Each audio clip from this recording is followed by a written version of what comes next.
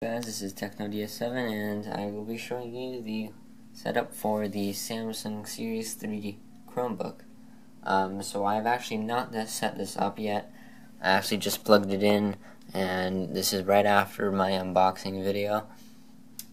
So I've never even powered this on yet, because strangely enough it did not come with a charge on it.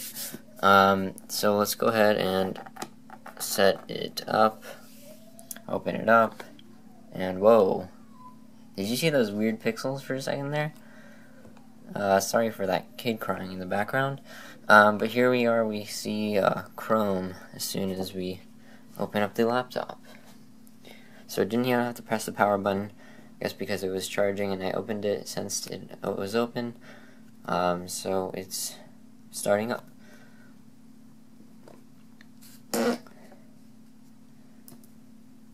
Alright, here we are. It took about 15 seconds. So welcome. English, United States, US keyboard, yes, select a network, searching for Wi-Fi networks, and it does have found my dual band network. You can't see that, but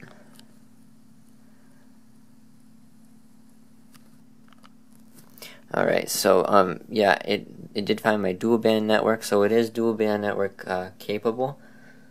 So I'm going to go ahead and connect to that. Hook you away for a second.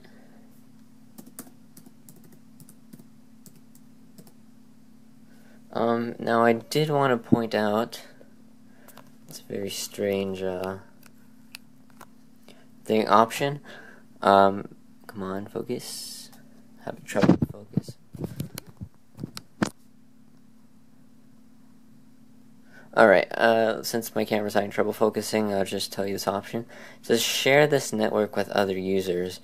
Now I found that really strange option. I guess what that means is that if anyone with a Chromebook is around the house and they're looking for a Wi-Fi network, then they will have access to it, which is really weird.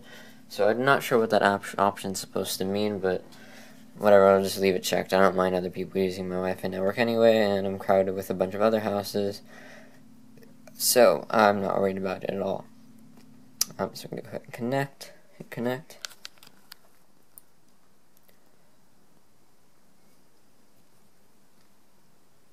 See, it's trying to connect, and now it's connected, and I can click continue. Alright, now we have Google Chrome OS terms. Optional, help make Chrome OS better automatically, sending usage statistics and crash reports to Google. Why not? Accept and continue. Chrome updates, anyway, I'm sure it's trying to say Chrome updates automatically, so you don't have to do anything, which is nice. So I'm going to go ahead and sign into my Google account real quick. While I'm doing that, you can read this other stuff that it's asking for, or that it's saying.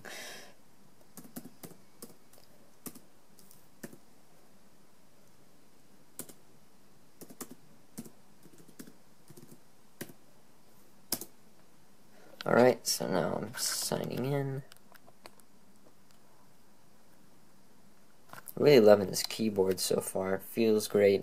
It's not cheap feeling like the Acer Chromebook. Really great keyboard, very spacious and smooth and large, pretty large keys.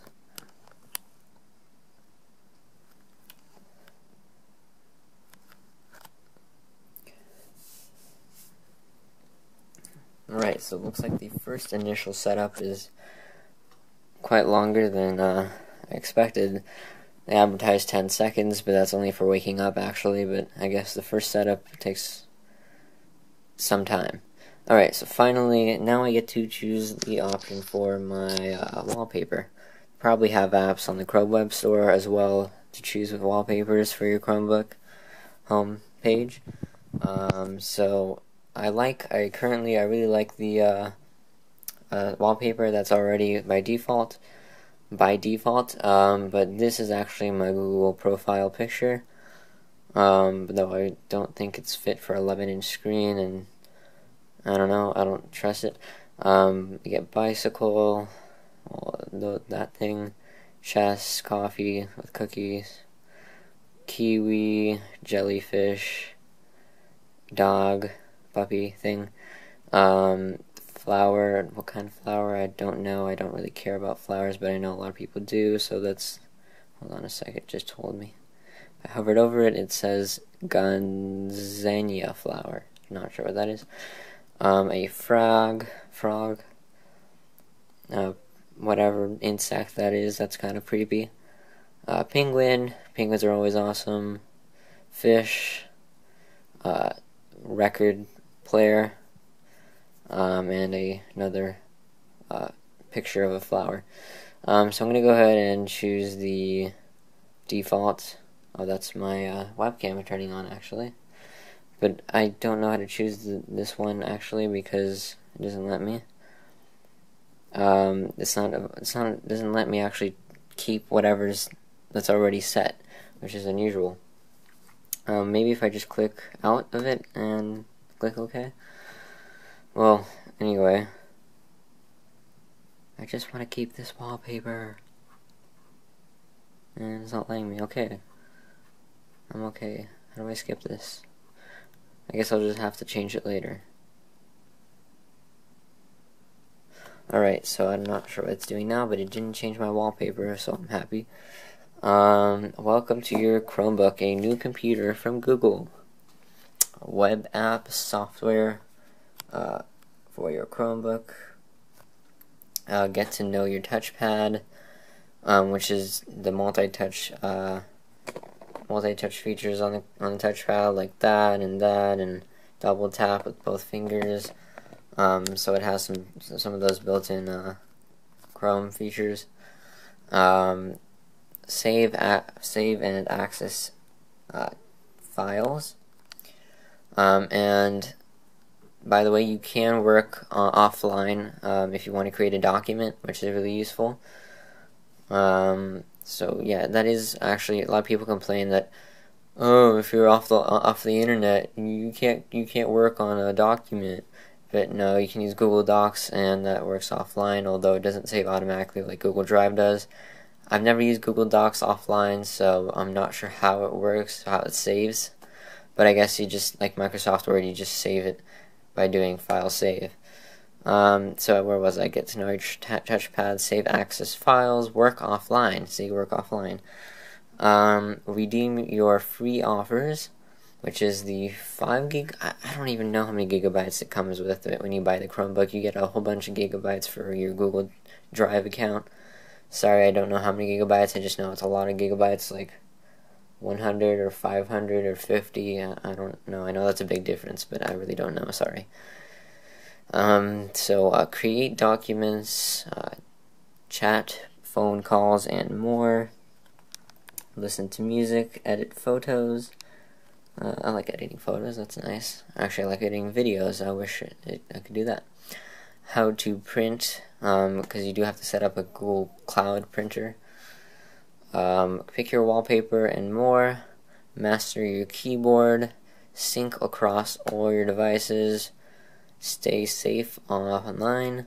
It does have built-in security software, so you don't have to worry about the McAfee or what's that, Norton, that junky Norton.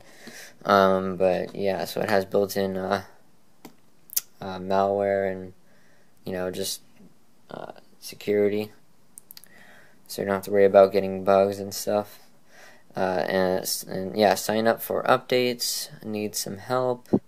Come back often to find updates and new tips. Just look for get started in the app list by clicking that button, which is actually this button right down here, right there, the apps button. So I'm done with that. Let's see what else I can do now. So far I'm really liking this. I just got it again. Close that, and so we have I'm free now. So I have that beautiful wallpaper which I wanted to save, and you can see I actually have a window right behind me, and actually on the side of me, and it does have some glare on it, but it is a matte finish display, so it is pretty glare resistive.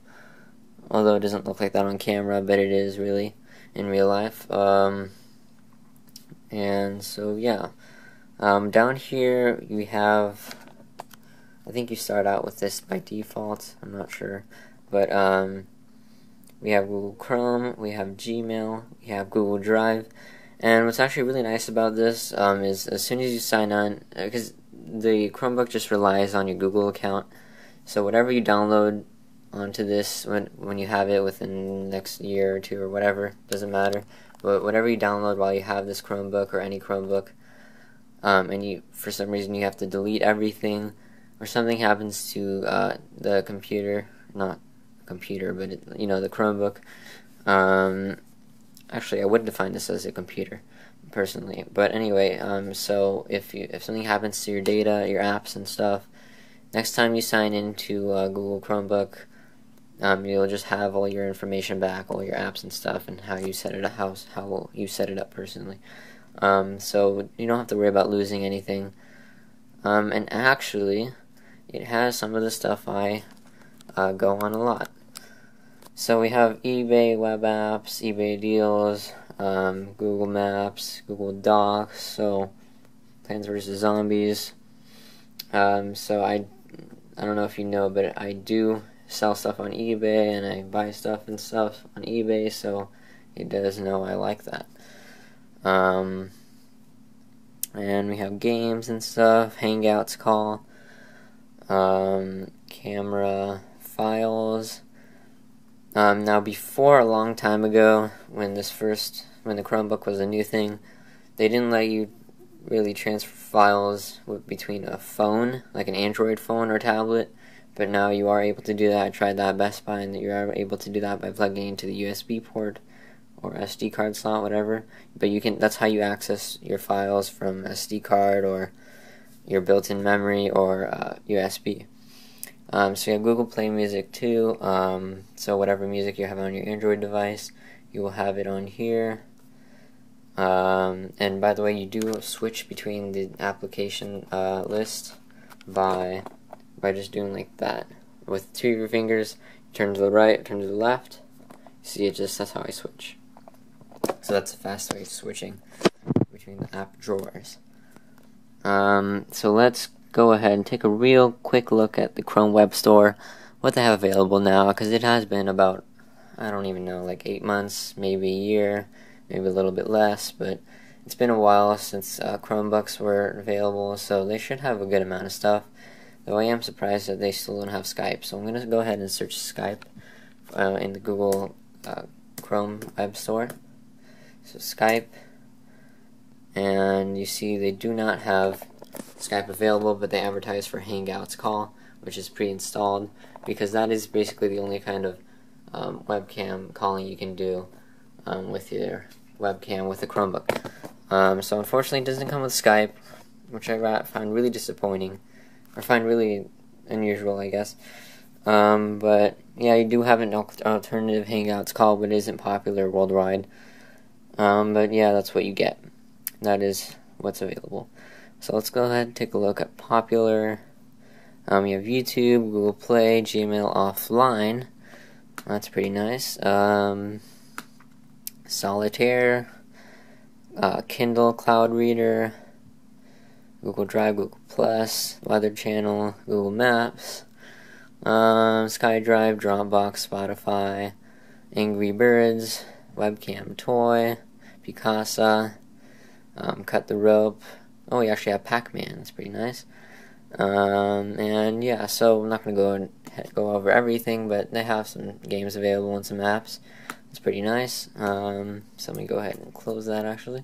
So that was my setup and first look of the Samsung Google Chromebook. Hope you enjoyed. If you have any questions or comments or requests, please post, and thanks for watching.